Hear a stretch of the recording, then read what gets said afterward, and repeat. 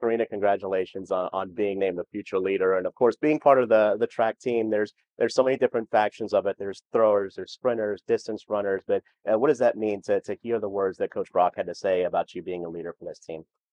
It's very exciting. I'm very thankful for the opportunity to be here, and it makes me happy leaving that I made an impact, and I look forward to looking back and talking to Brock and helping the team and seeing the future success. And what are you mentioned, of course, be leaving after this year? What are some of your fondest memories here at the University of New Orleans?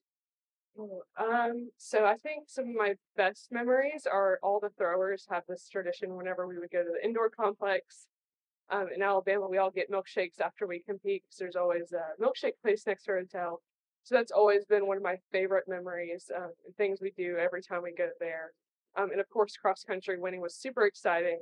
Just being there and being part of the atmosphere.